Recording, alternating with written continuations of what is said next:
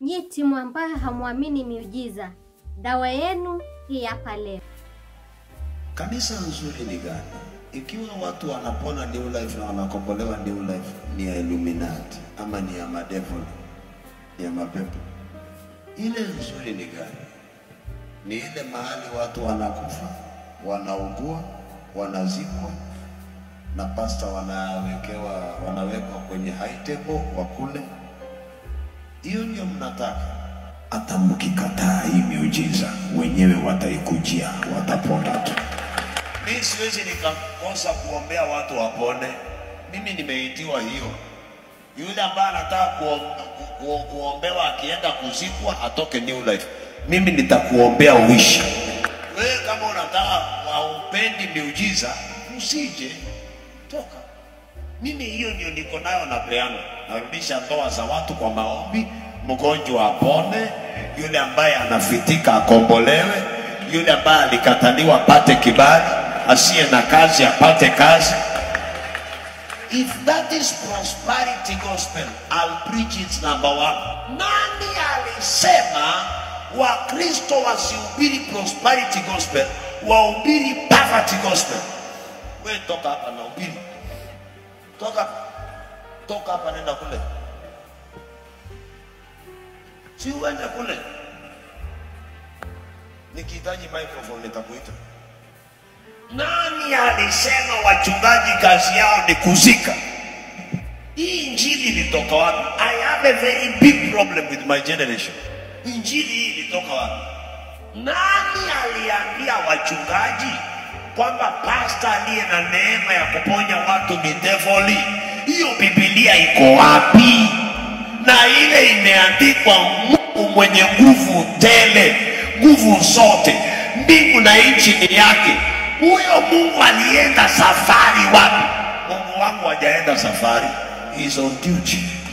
Yani kanisa linakuwa brainwashed kabisa, mpaka wengine wanaamini ni devil. Unajua devil worshiper ni nani?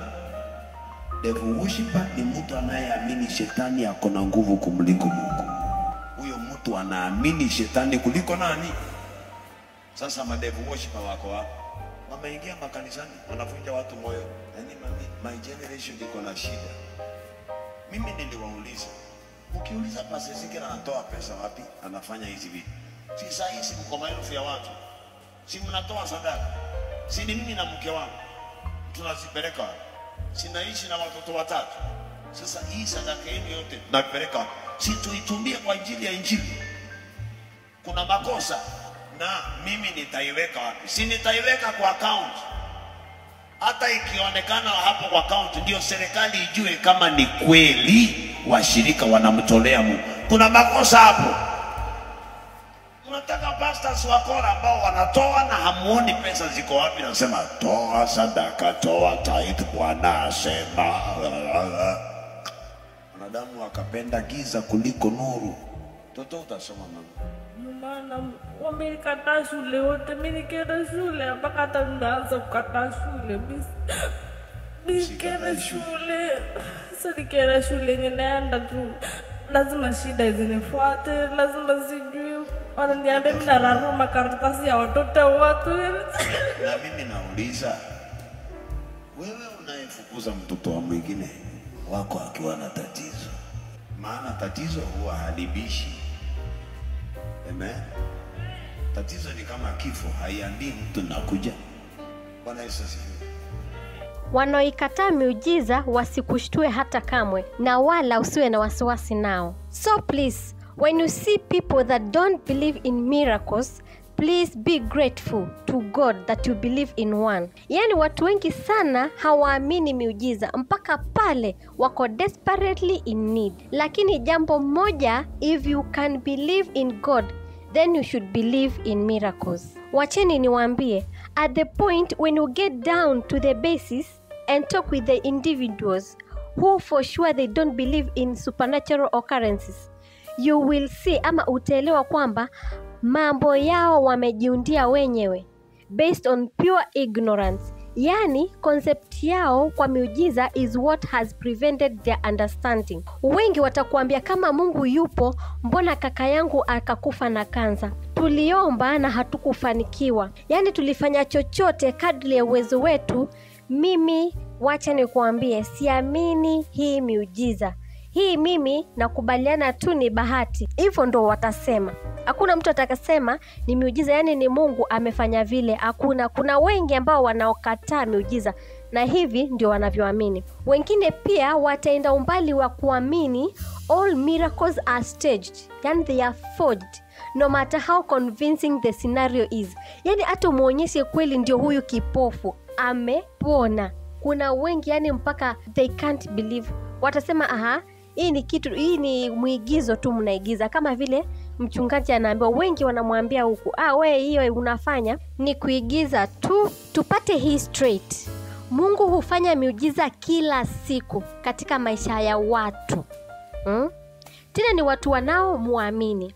Wale ambao utupa imani yao desperately in need of his hands get his miraculous touch. But most people ignore the principles, expecting God to heal them no matter what. And when they don't get healed, they point their accusing fingers at God or ministers of the gospel. However, God is never to be blamed for anyone who didn't get healed, delivered, or restored. So if you are in that line, check your unbelief. So, my fellow friends who don't believe in miracles, please take this to the bank. What you do and what you don't do doesn't move God. Lakini what moves him is the obedience of his word. That will definitely move God. So, badala ya kuwa full stack unbeliever with a wrong emotional opinion, please be humble enough to admit Mungu hawezi kuwa makosa. If kuna yeyote mwenye makosa, basi ni binadamu. Kwa hivyo kwa taarifa yako, Mungu bado yuaponya, anafanya miujiza tena kupitia mikono ya waliopakwa mafuta. So ukae ukijua we can only stop the move of God in our lives through unbelief. Last nikiondoka, please and please, don't be an agent against God. Believe in miracles and also God. Kwa heri ya kuonana, ni mimi Mama Radi.